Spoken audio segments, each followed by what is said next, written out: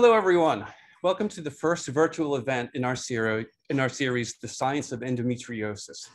Today's topic is titled Endometriosis 101, Clinical Studies. My name is Dan Darling, and I'm the Communications Officer for the MIT Department of Biological Engineering.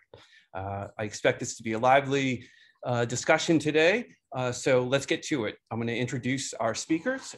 Stacey Missmer is a professor of obstetrics, gynecology, and reproductive biology at Michigan State University, adjunct professor in epidemiology at Harvard T.H. Chan School of Public Health, and lecturer in pediatrics at Harvard Medical School. She is scientific director of the Boston Center for Endometriosis and is president-elect of the World Endometriosis Society. An endometriosis patient herself, Stacey has focused much of her research on identifying factors that affect the risk for and consequences of endometriosis across the life course. Hello, Stacey.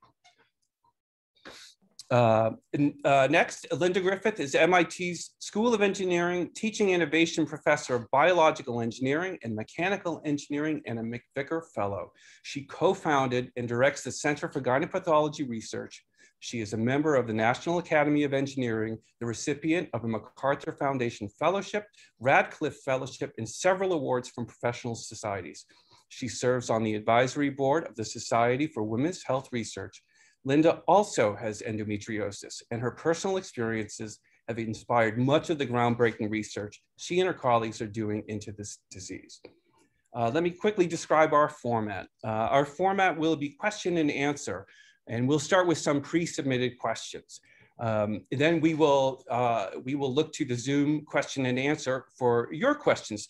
However, a few things. We really aren't able to answer individual clinical questions today or recommendations for treatments.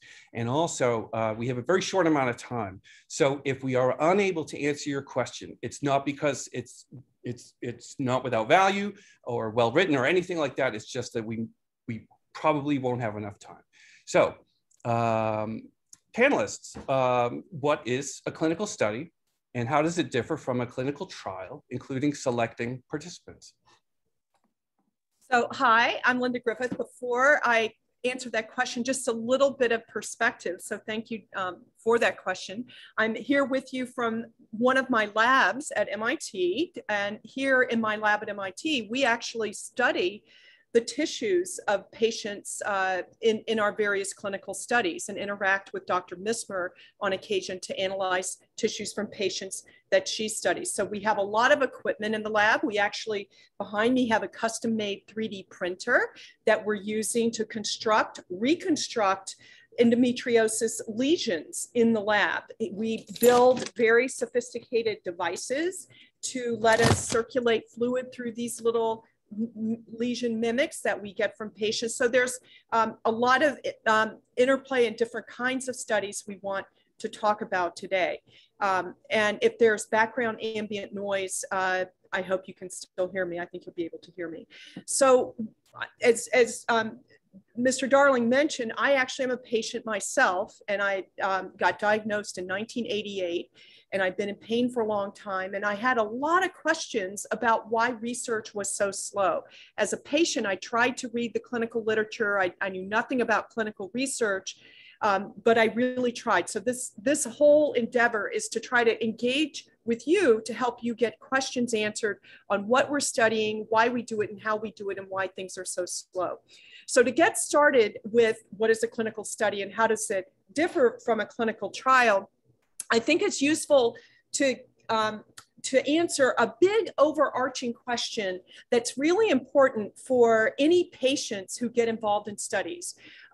Reason that we, Dr. Missmer and I, decided to do this education program was when the New York Times published a story about our lab's work with endometriosis and my own experience, and then Terry Gross on Fresh Air had an interview. I got hundreds of emails from patients that were very touching to me, describing their clinical situations, many of them very unusual, and suggesting that I contact them to get their tissues for studies that we're doing in the lab. You should really study me. I got that suggestion hundreds of times from patients. And so it occurred to me that many patients don't yet understand how they can get involved in studies because there's a lot of fundamental infrastructure and logistical issues. So Stacey, we can go to that first slide. So I really want to talk to you just very briefly about some important mechanics of clinical studies, no matter what kind of study or trial or anything it is. There's something called, we want to protect the patient. So there's a lot of legal regulations around how studies are done. Dan, is Stacey able to share her screen? It seems like. Oh, hold on. It's an issue on my end. Keep talking. Okay. Yeah, so there's a lot of planning. Obviously, many things go into planning a study. There's the science, there's the money, how we get people to work. But a really important thing that's a first step. So we plan a study, we figure out what we want to ask questions about, we figure out what kind of patients we need, we figure out what kinds of things we want to ask them and find out about their clinical situation. We may collect samples of tissues and blood and bring it back to the lab. But anything that we do to study patients or to intervene and try to treat them in a trial must be reviewed by something called an internal review board. And this is a group of people, at least 5 people with different kinds of experience, including people who aren't scientists, who would look at this from the patient perspective. So every single study or trial is brought to an institutional review board who looks very carefully at the study design and asks questions about what benefits will ultimately come to patients down the line from the study or the trial. Is it ethical? Is it safe? And so on. So there's this whole process started in 1974 by the federal government around issues that had come up in protecting patients in clinical studies. Some of you may have read The Immortal Life of Henrietta Lacks, an excellent book I highly recommend. We use it in our ethics teaching, and I was actually a scientific reviewer for it. And in that book, Henrietta Lacks was treated well before the federal government had these kinds of rules, and her tissues were collected without her consent. However, they are something called discarded tissues. So when you're going in and you have a hysterectomy, that is considered discarded tissue. And so you still must consent for us to use it in studies.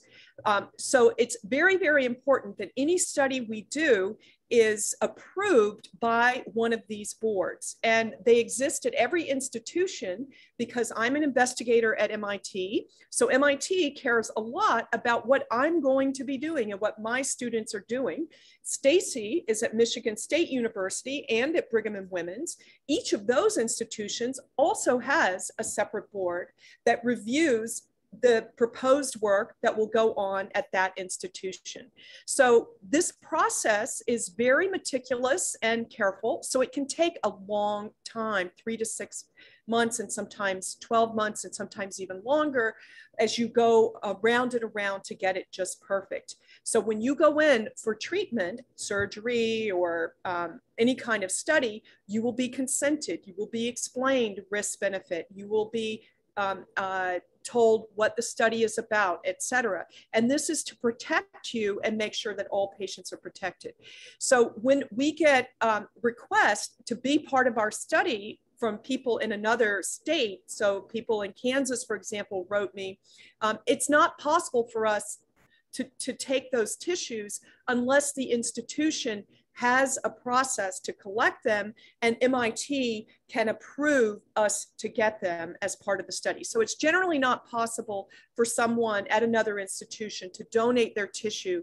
And this is why we recommend that people who want to be part of our studies go for treatment at the institutions where we have the IRB approval. So that's just a little background so that you understand that it's not that we don't think you're important, but rather that we are all collectively as a society and professionals really trying to do what's in the best interest of the patient and protect the patients.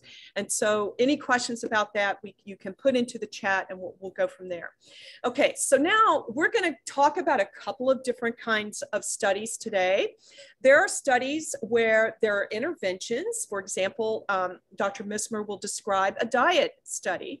And then there are studies where of the kind we do in my lab, where we take samples, and I show here peritoneal fluid. This is actually what it looks like in the operating room when we go to collect samples. There's a little camera that goes inside of you. If you've had surgery, you've probably maybe seen some of these pictures, and we collect that fluid. And almost always, if it's an endometriosis patient, there will be blood in it. So you can see that that fluid there, labeled peritoneal fluid, is a little bloody. So we collect samples. Then there has to be a way that we process the samples, tissue bank. The patients have a lot of data collected, and Dr. Missmer will talk about that. Then samples come back to my lab, and this may be just molecules. So the fluid itself, we may just measure a bunch of molecules in it, but there could be cells, and we may want to study them while they're alive and put them in an incubator and keep them for a long time. And so we'll measure certain things about these, and this involves laboratory personnel who carry out very detailed experiments.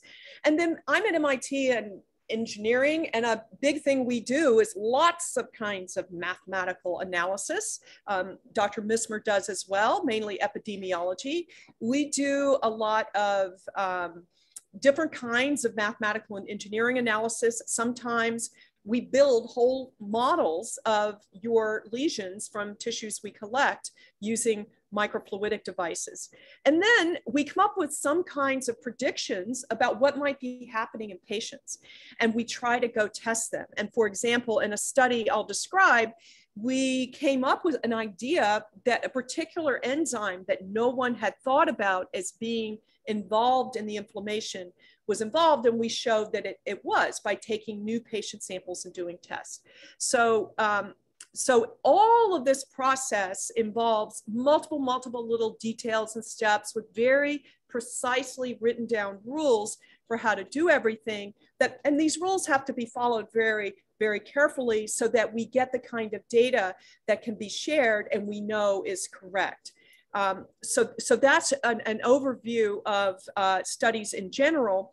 And what I'd like to do is turn it over to Dr. Missmer, because what she's going to do is take you through some ways that she thinks about studies and selects patients for studies and different kinds of studies, and some of the considerations in how patients might be included or told that they can't be included in a study even if they want to.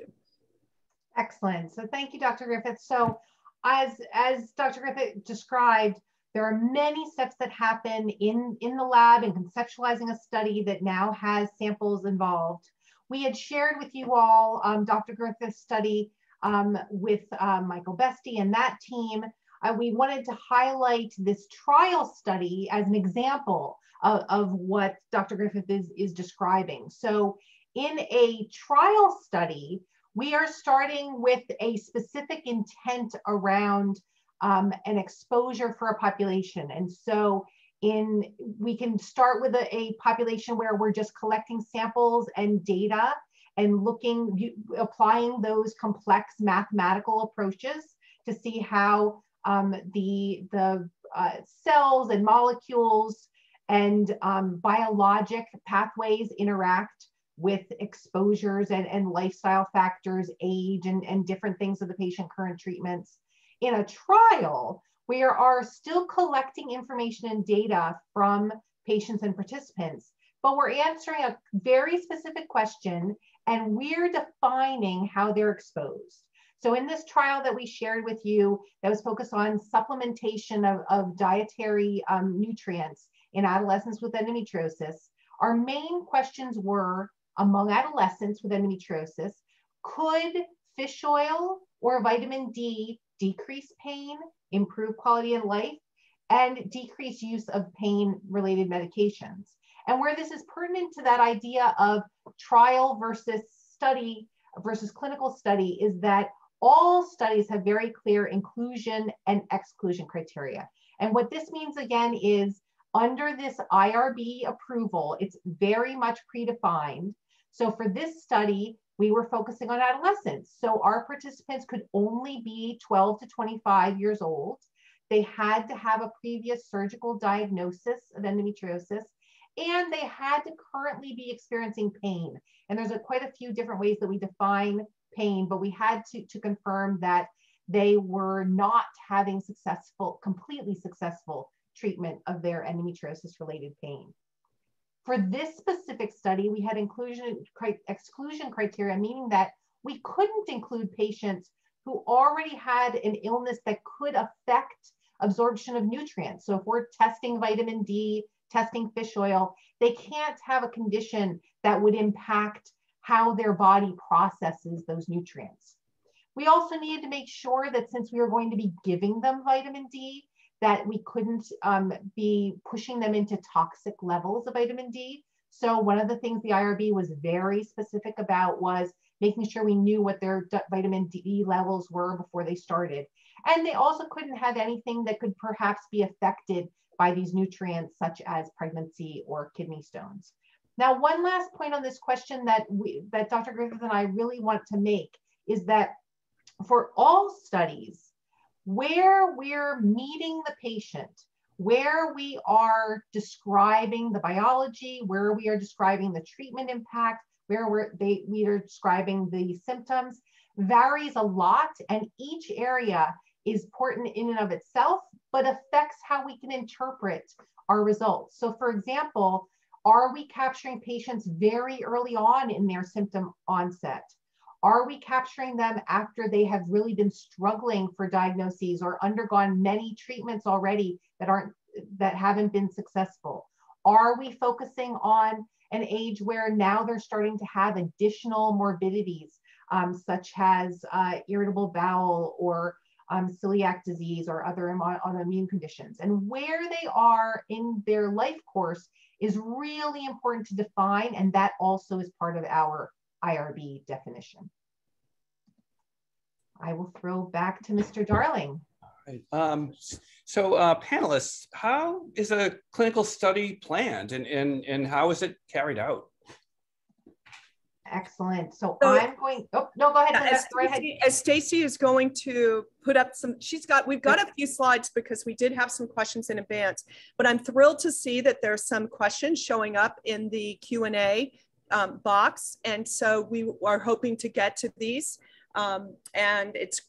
So if you've got questions, things come up, go ahead and put them up in the Q&A box. We'll get through some material and then we'll come to the questions that you have. And it's really great to see those coming in. So please feel free, anything you want to ask, we will do our best to go through the questions that are coming in.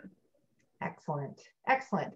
So really briefly, still staying with that trial example, as we're planning and working through a study, we're thinking very specifically, again, through all of those IRB approved steps of what are we measuring. In a trial, we are defining what these exposures will be. So in this particular nutrient trial, we needed to make sure that all of the participants and those of us, the scientists and clinicians involved in the study, that we did not know, no one knew what the different participants were going to be taking, whether they were taking fish oil or vitamin D or a placebo, meaning that they actually weren't taking any of these nutrients at all.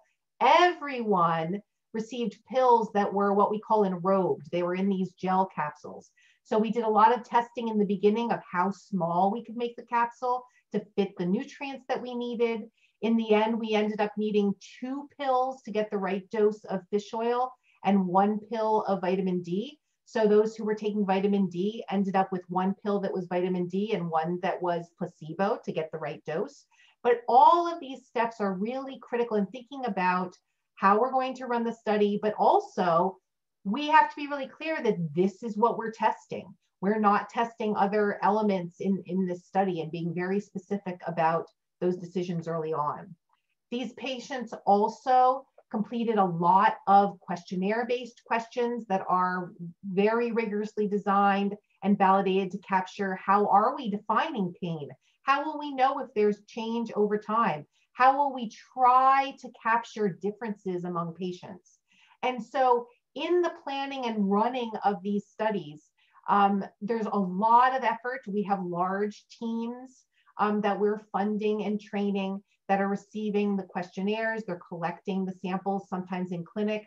Our team receives some of our samples, urine and saliva, through the mail. We then are processing them in the lab. Mackenzie Godwin is the head of our day-to-day research assistant team who are running these things. And we also collect samples that we store over time so that we can go back and use them for additional studies. So specifically in this trial, we went to make sure that we could follow patients over a 6-month time period and then collect and compare among these different treatments.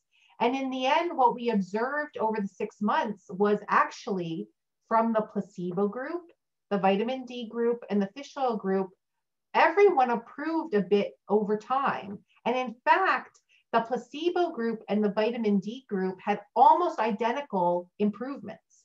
And one of the things we really then ask is, what could be happening in this placebo group? What is it about having participated in the trial that did have long-term beneficial effects that were similar to those who received the supplements? And why are there differences in the groups? And so Dr. Griffith is focusing a lot in her lab and her work around that heterogeneity of groups. And I'll pass on to Linda to add a few thoughts about that for this question. Sorry, I muted when he came in the lab a moment ago. So we're starting to get some really great questions, and I think we'll maybe try to weave answers into some of these as we're going. Some are easier to answer in the context of this discussion, and we might leave some till later, so it may not be in chronological order. So getting to Stacey's point, and I think we can call each other Stacey and Linda because we worked together for a long time now and are both really excited to be working together because Stacey does these kinds of epidemiological intervention studies with patients on diet and other things, and we study things in the lab. So what really, really intrigued me when I came into the field were exactly findings like what she just showed. And Stacey, if you go back to that last slide, I want to point something out, which is if you look at the error bars on there, you see that she's got a little dot in the middle, which is some kind of average, and then huge error bars. And in fact, among the patients at each of those time points, when they looked at them, they're patients that, you know, may have declined a lot. Some patients may have done very well on the diet, and some patients may have not had a response, but then they're all averaged together. So one really, really interesting question to me is, can we, and Stacey, you can go forward, can we start to think about classifying subsets of patients? Because we all know individuals who've had good responses to a particular diet, or you know, maybe you don't eat dairy and you don't eat soy, and that's great. And other people avoid caffeine, all of these things, but something that works for one person doesn't work for another. And we also know that in certain diseases like cancer, for example, we know that it's not one disease. I got breast cancer right after I started working on endometriosis, which is about a dozen years ago. And what was astounding to me was immediately within less than a week of when I found the tumor myself, I had results saying I was triple negative. They did 3 markers: estrogen receptor, progesterone receptor, and HER2, and I was negative for all 3. And those markers are related to the prognosis and to the therapy. And they're related to both of those things because they're part of the mechanism of the disease. We've studied breast cancer so much and other kinds of cancers, we know about mutations that happen in those cells that drive the disease. So I had a very, very powerful chemotherapy because there are no targeted therapies for triple negative. So we started thinking, can we start to bring that kind of molecular classification to endometriosis patients? So maybe in Stacey's groups, there would be subsets for whom the diet would be really effective. And you know that's probably true, Stacey. You know some of your diet people who got better, maybe it was due to the diet. And how do we sort those out? So can we go back, and you can go back to the slides now. And the thing is, in endometriosis, it's sort of like some other chronic diseases like arthritis. There's not really molecular mutations. So getting to the genetics, Stacey studies the genetics. There's not mutations in the cells, DNA. There's some changes that can happen. So what we decided to do, I'm showing you here a study that we did. So this is where we took samples from patients. And what I'm showing in the picture is just a schematic. You've got the uterus, and you have a little picture here of the endometrium where you see a depiction of cells. And I don't have a pointer here, but it's in that little circle. Stacey, if you can point to the uterus part, you can see the red cells. That's your cell, the endometrial cells, and then they have other cell types. Immune cells are the white ones, yellow ones make the support structures. And so that's inside the uterus. And then a lot of circumstantial evidence suggests that in some patients, not all, but there's evidence to suggest that some of this tissue can go through the fallopian tubes and land inside the peritoneal cavity. So we show the lesion here. Well, in your peritoneal cavity, peritoneum means your abdomen. So there's a lining, a very slick lining so that your organs don't stick together, called the peritoneum. There's fluid, and I'm showing there's pictures in the middle. There's cells, and they're immune cells. And it's just like if you get an infection, like if you get a pimple, you get all these white cells in the pimple, right? So an endometriosis lesion has some features of like a pimple, because you can get immune cells and blood vessels. It hurts. But in the fluid, there's also immune cells, and they're making a lot of proteins that cause this pain and inflammation. And so we decided, well, maybe there's groups of patients that have different kinds of immunology compared to other groups of patients. So what we did, and this gets a refrain of what Stacey described, we decided to study patients in a practice at Newton Wellesley with Dr. Isaacson. And these are all patients having surgery for endometriosis. So they, or they're having surgery for something else like fibroids, infertility testing, and so on. So the controls don't have endometriosis. Then we had endometriosis patients who were taking no hormones. So they weren't on birth control pills, they weren't on Lupron. And then there were some patients, only a few of them, who were taking some kind of hormone therapy, and we wanted to compare them.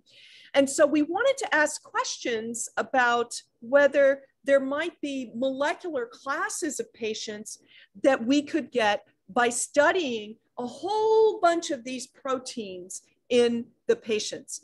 And so the reason we wanted to study a whole bunch of proteins and not just one gets back to exactly that problem I told you about on that graph that Stacey showed. There's like this huge error bars. And so you see here, we're measuring here one protein, and I'm showing you the problem. This is to show you a problem measuring one protein. It's something called interleukin 8. It's something that regulates immune cell function. And we're looking at it plotted for the patients who don't have endometriosis, and then the endometriosis patients who either aren't taking hormones or who are. And we're plotting the amount. And this is an unusual plot because it's something called a log scale. So there's every number you see there, there's a 10-fold variation. So what you're seeing is that in the untreated patients, some of those patients have sort of a normal level, right? They look just like the controls, while other patients have a whole huge level of this. And so it didn't matter if we did it by treatment status, severity of staging, or cycle phase. There weren't, you always saw among the endometriosis patients, a lot of scatter in the data. So this said to us, these patients probably have different kinds of disease. So instead of measuring one molecule, and we can't really tell much because it's just one molecule, we actually measured 50.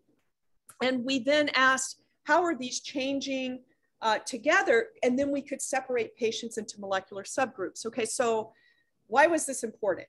It was the first paper where anybody tried to say there may be molecules that will classify the patients. Those molecules may be related to the kind of inflammation those patients have. So it was a step, and it really opened people's eyes to thinking that you could do this. Now, why don't we have a classification scheme yet? Because we need a lot more patients to validate these models. We need patients of many different ethnicities, we need to figure out the ages. Younger patients and older patients should probably not be grouped together. So this was a first step. We showed that it could potentially work, that there were differences, but we need much bigger groups of patients classified by clinical stratification, ages of the patients, and various other things to really hone down and connect the molecular classifications to what might be varying in the patients. So these are the steps. There's some great pertinent questions here. So for example, there's an attendee who's asked, in cases of in vitro models, are all patients or donors good candidates to study the disease? And what is the criteria? And so I'll just make a comment, and then we'll let Dr. Griffith talk about that quite a bit.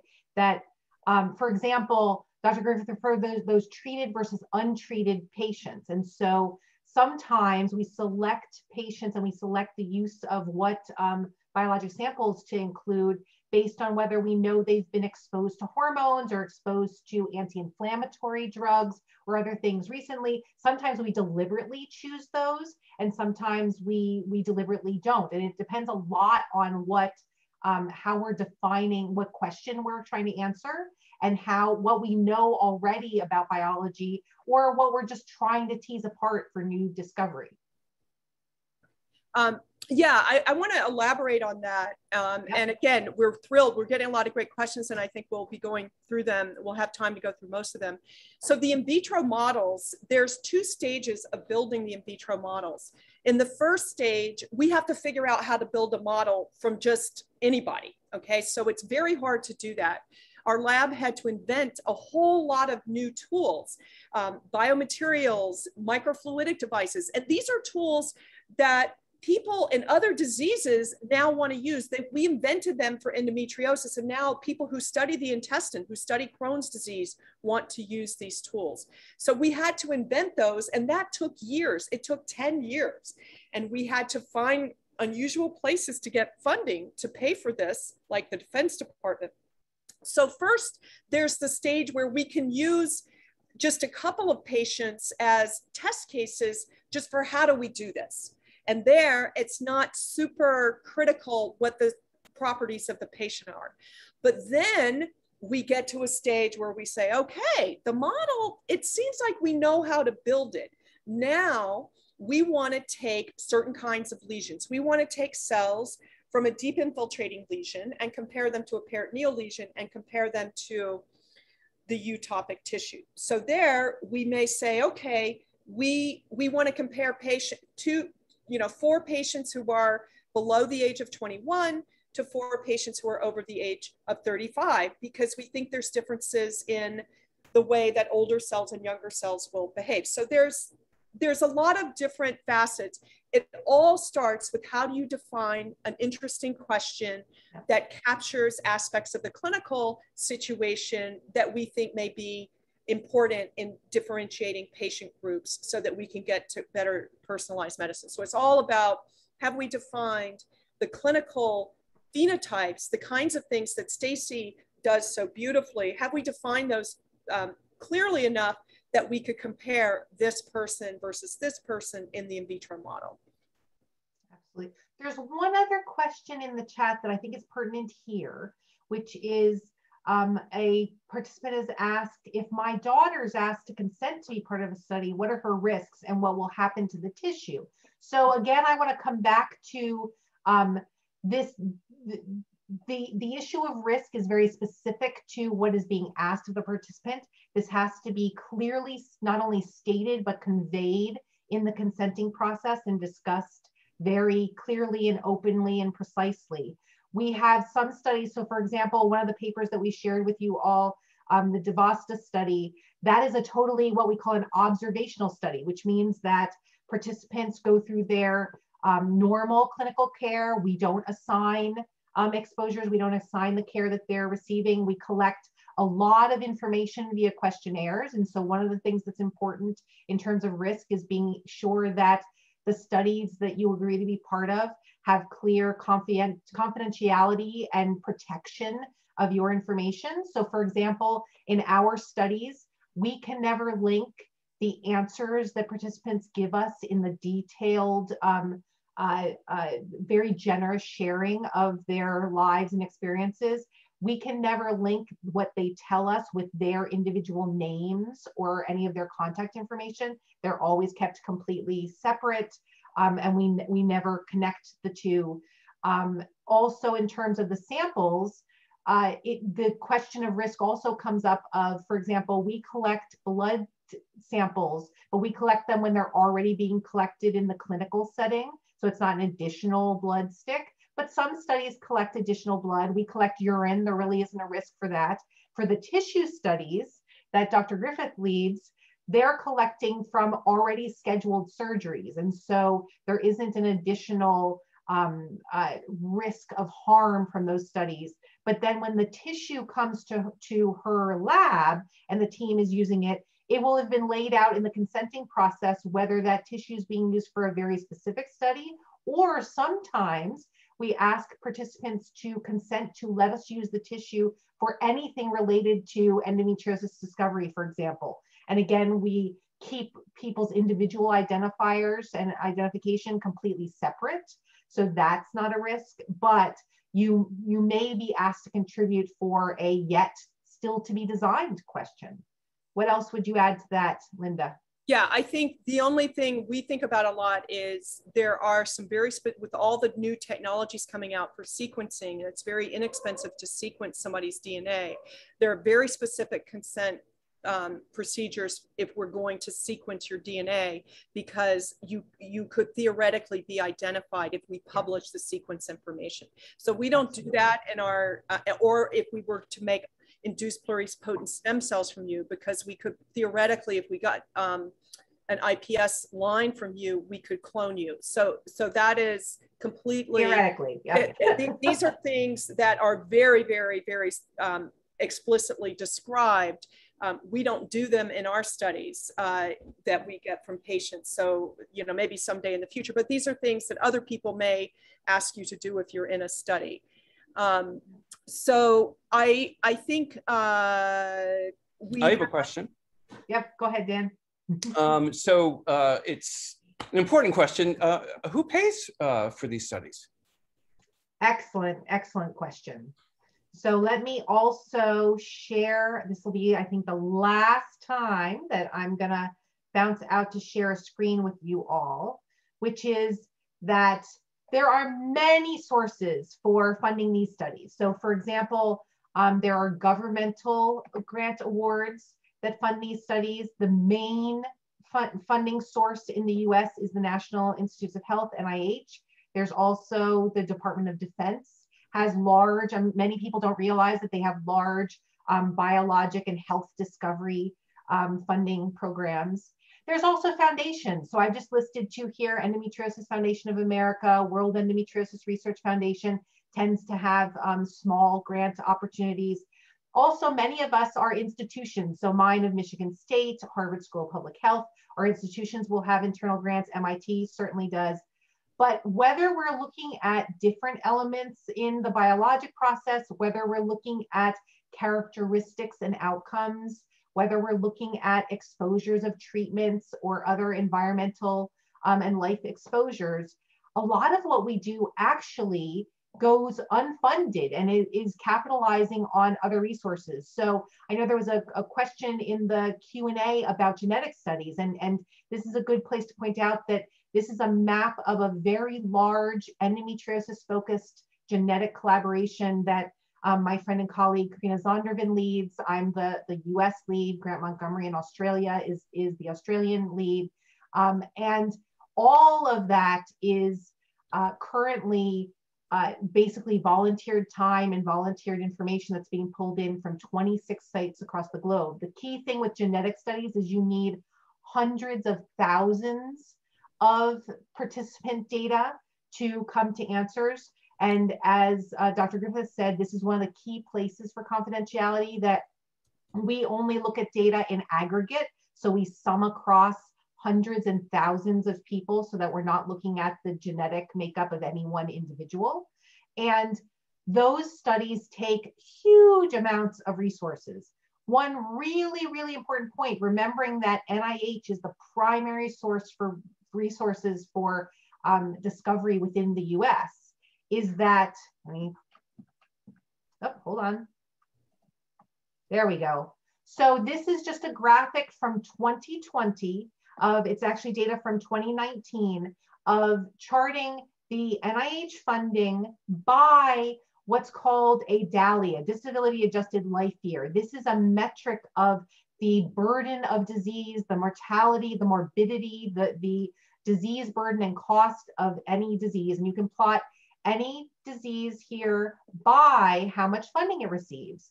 And so very simplistically, those conditions above this line are adequately funded for the amount of burden. Those below are not adequately funded.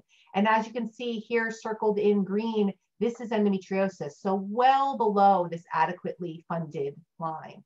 And so just to give an example of one of the studies that we shared and have been talking about a bit today, for our SAGE trial, it is very difficult to get funding for those types of studies, especially when you're trying to test a novel hypothesis.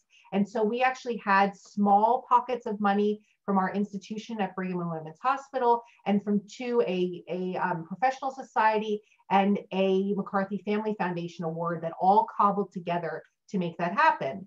And then Dr. Griffith as well, for their study. Lynn, if you want to talk a little bit about what your paths are to yeah, this was a foundation, and we wrote a little proposal. They'd never funded any gynecology, but they really realized 10% of women have this, so they gave us money to start the center at MIT and connect with others. And I think this is probably a good time to answer the first question we got in the Q&A.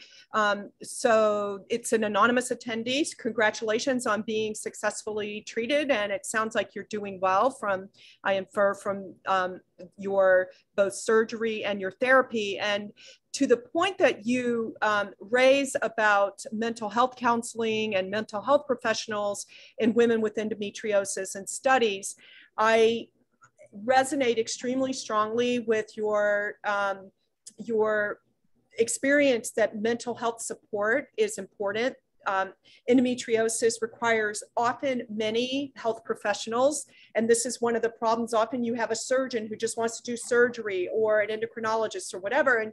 And things are siloed. We're starting to see more individual centers starting to evolve. I know that Dr. Isaacson, who I work with, has pain and pelvic floor. There's many, many different facets of this that are starting to be more integrated in the care of patients. Perhaps more so in Europe. They are actually starting to have what they call centers of excellence in Europe, and the mental health component, I think, is very strong there. But to get your point, I don't know of the specific studies because there's so little funding for endometriosis in particular.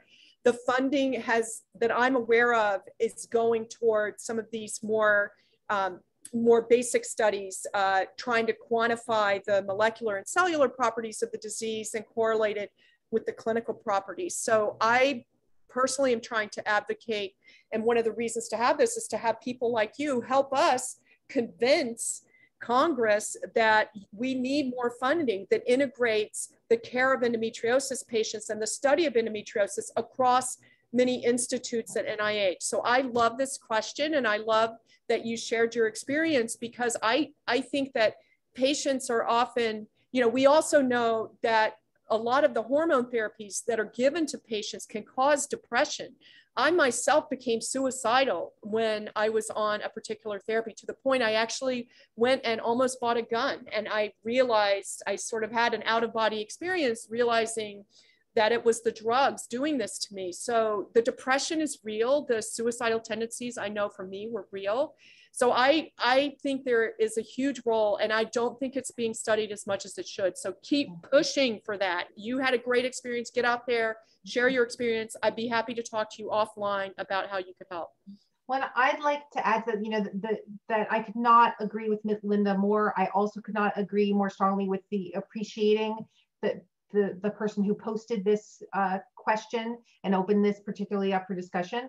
That another area that's so important is not only funding focus, but attention to endometriosis and its associated symptoms from multiple disciplines. So this is not ever just about gynecology. It is not ever just about the uterus. It is about, you know, we are increasing collaborations with pain management specialists, many of whom have never thought about chronic pelvic pain and the pathways, and with psychological and psychiatric interventions. I too had an extremely terrible side effect from my first drug treatments and became very depressed and had difficulty when I was in my early 20s. And so this is something very real, and both, you know, Dr. Griffith and I have been blessed to be humans who have had a path that has improved for us. That's not true for everyone. So access to care, multidisciplinary teams is absolutely how we have to be pushing forward. Yeah, so for example, I know that in one of Stacey Missmer's studies, she found that pediatric patients have a lot more gastrointestinal symptoms than older patients. And it's one of the first manifestations. I know it was for me when I was a teenager, my niece, et cetera. So I actually, endometriosis is only about a third of what I do in my professional life. So I teach, and I teach physical chemistry and all kind of engineering things at MIT, and have grad students, but I actually also work in liver and gut models and thinking about how we can study those diseases. And I just wrote a big Crohn's disease grant with pediatric gastroenterologists at MGH. And part of that is working with them and saying, you know, there's a lot of your patients who don't have Crohn's, they have endometriosis. So trying to get these other health professionals to even think about endometriosis, especially in the younger pediatric populations. And that isn't to say for those of you who are like us, me and Stacey, older, we care about you. We're just thinking about the whole life cycle and where we can look at targeted interventions. So these are there. I think, Stacey, it'd be really great to talk a little bit about genetics, because that's a huge topic. And absolutely. And so if you could, because Stacey's one of the premier people involved in studying the genetics of endometriosis. So maybe you could say a couple of things about that. Absolutely. We referred to this a little bit in terms of confidentiality and large sample sizes and things, but really didn't address the key question, which was, are there genetic drivers? So we know that girls and women with family members who have chronic pelvic pain, who specifically have endometriosis, are more likely to as well. And a little bit in terms of endometriosis, that gets complicated by the difficulty people have with getting an accurate diagnosis. So if a member of your family has successfully achieved an accurate diagnosis, you may be more likely as a family member to also be able to access that healthy, more straightforward path to diagnosis than unfortunately most girls and women experience across the world. So there's a little bit of bias there, but we know from twin studies and several studies, again, led by some of these really leading groups originally in Australia and in the UK, there is absolutely an inherited component. There's absolutely a genetic effect. The twin study suggests that about 50% of the risk of endometriosis is inherited. However, across all genetic studies, but this is very true for endometriosis, despite getting larger and larger numbers in our studies and more accurate estimates of the genes that are involved, there's really two clear answers. One is that this is absolutely not a 1 or 2 gene driven disease. This is a complex disease and therefore has many genes that come into play. related to endometriosis. We now have, in that really large study I was describing, we've identified 44 different genes that appear to play some role. But even with identifying that larger number of genes, we're still only explaining about 7% of what's driving who does and who does not have endometriosis. So we have a lot that's still unknown. Some of that may come into what's called epigenetics, which is everyone has their genetic code, but there is a biologic difference in what genes are oversimplifying, but what genes are turned on and off through processes called methylation, and those turning on and off of genes and affecting the action of the genes in what's called the transcriptome that go from genes to ultimately the proteins and the outcomes. That changes at different points in your life. So and environmental exposure. Exactly, environmental exposures. So you were one of the ones who looked at dioxin, and exactly right. So there's a lot of potential for all of these things in the environment that are stressors, right. And including if your mother got exposed when she was pregnant with you, if she got an infection, and people try to study these in animal models and really do controlled studies in animals and then extrapolate and see, people like Stacey try to say, can we study this in actual populations, which is really, really hard.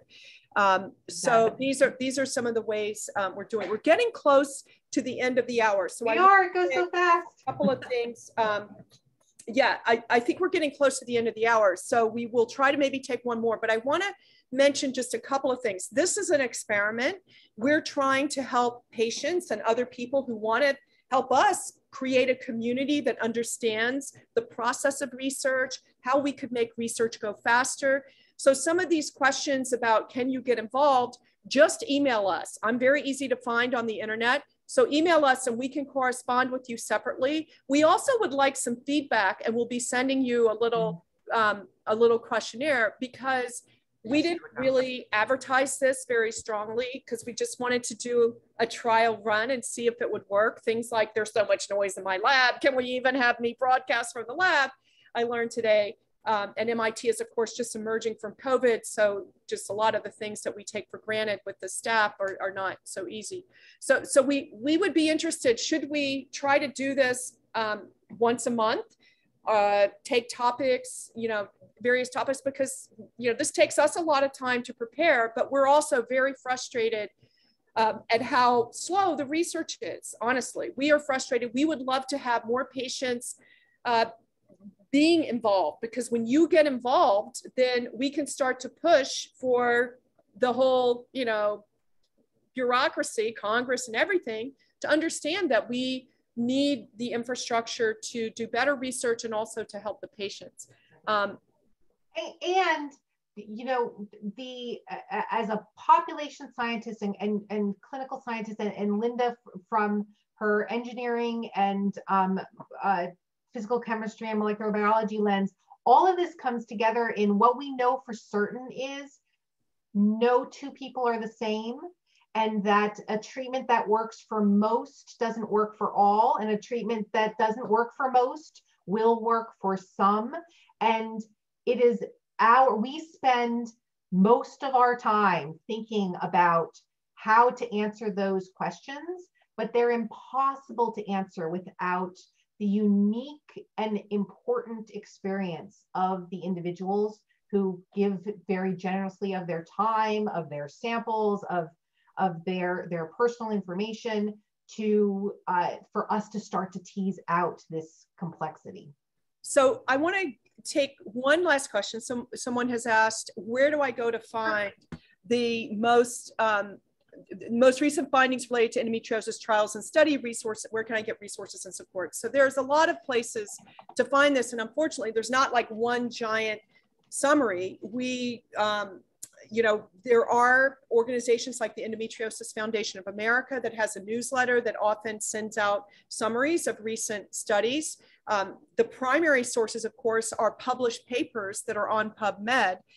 One of the things we wanted to do today is give you a sense of how studies are done And we didn't really go through a whole lot of papers, but maybe we could do that in the future, because a lot of the studies are really pilot studies with very small numbers. For example, the study that we published, which now it made other people think about, this is a really important approach. So it made the whole community think to do this.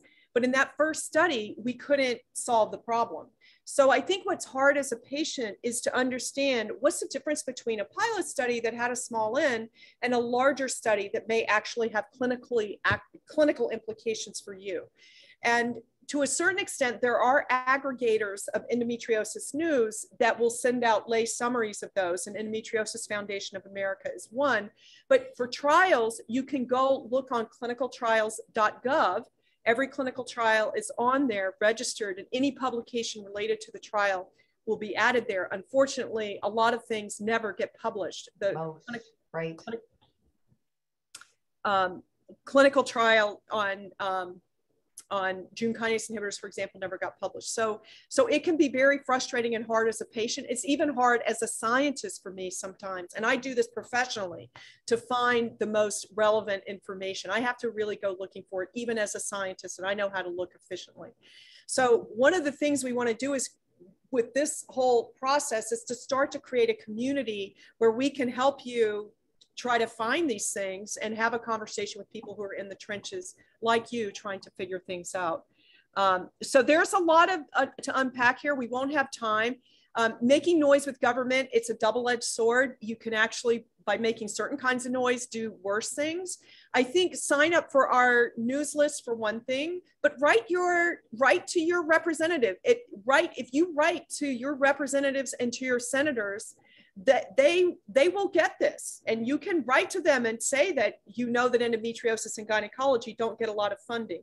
And we may be able to provide, Stacey and I could discuss this. There's actually some interesting studies that NIH has done that get to some of this. And I think there may be some ways. So stay tuned, because we don't have a perfect answer for you today, but I think a start is just writing your representatives, because when they hear from people, and get all your friends, your family, get everybody you know to write, and then they see a whole bunch of stuff and they'll start paying attention to it. All right, so we are at the 5 o'clock hour. Any last comments from our panelists? Thank you, everyone. Just thanks to everyone who took their Sunday afternoon and listened to us and asked some great questions and shared some of their experiences. Absolutely. Indeed, and thanks to our panelists as well, Professor Linda Griffith and Dr. Stacey Missmer. This has been a great afternoon. I'm going to be sending out a feedback form to everyone who attended today. So please take the 3 minutes to fill it out and tell us how great the event was, but more importantly, tell us what we can do next time to make it even better for you. And share our email list with anyone you think would be interested. Our goal is really, we have a long view. We really want to help patients. That's all we want to do. We suffered. We don't want anybody to suffer. So figuring it out together, patients can really help us figure out how to do this. So this is an experiment. We'd love your feedback. Talk to you later. And visit our cgr.mit.edu. I'll put that in the chat right now real fast. And I think it's time to say goodbye. Okay, bye everyone. Thank you again for participating. Thank you so much, everyone. Thank you, Linda, for your leadership.